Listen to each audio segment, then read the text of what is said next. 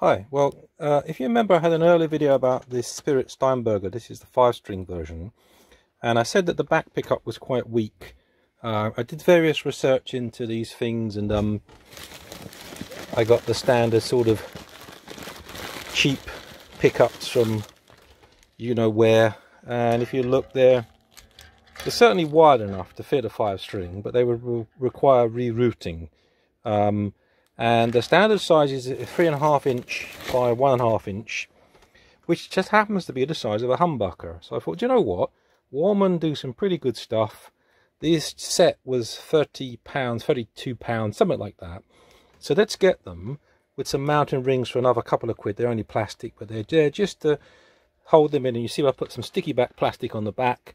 And what I'm going to do is to string it up, tension it, and then what I'll do is I'll just take the pickup wire, and this gives you the option to do all the sort of series parallel. At the moment I won't bother with that. I'll just they're pre-wired in series, I believe, so you don't split the coil, if that's the right terminology. I'm sorry if it's not. And I'll just basically wire it into the output jack with some of these cables here, and the idea is just to get an idea of what it sounds like. So there's no pot we're going for. I have some I got them from Warman as well, if I can find them in a minute on my wonderful desk. Here we are. I got some sort of 500 log push-pull, so I might experiment with using the coil split or whatever it's called to do the series parallel stuff.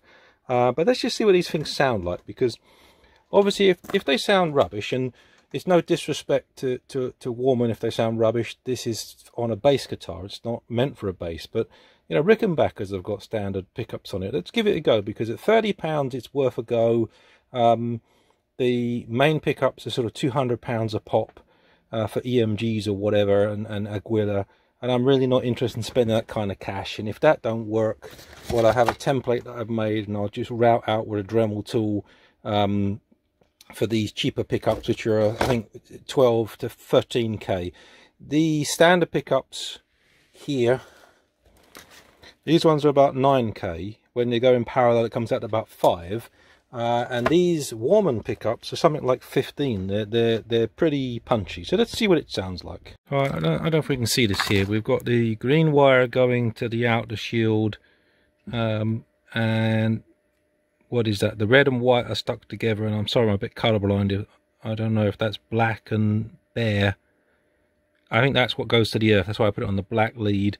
And if I want to do the splitting or whatever it's called, the north-south divide, then I unsolder these and put them into various configurations. But let's give this a go and see what it sounds like. And this is on the, if it's black, it's the neck, and if it's red, it's the bridge. That seems to be the Warman color code. So let's see what it sounds like. So for this first bit, let's just use the Squire. I made a video about this earlier where I put a new bridge on it. So and that's the P bass. So the P bass on this is pretty big output. So now let's put the other one in line in the same place and see what it sounds like. So here we have the green wire is going to the positive output. The black wire is going to the negative of the lead. And you can hear a buzz. That's mainly because there's no bridge wire in here at the minute or anything like that.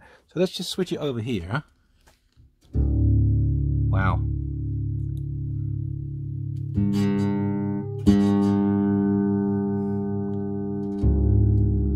That's quite a bit of output, more than I was expecting compared to the other one, and I haven't set it up at the minute. I've just got the couple of strings on, so let me just finish off the strings and set it up and tension it and see what it's like. But it's ready, it's encouraging.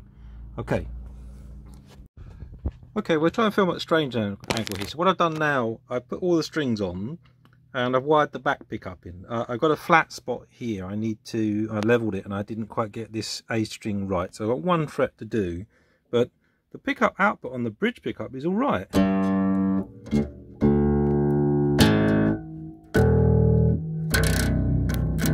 But this one's a bit weaker. The B string's a bit weaker, but if you look, it's probably not that surprising because it's just about on the edge of the field.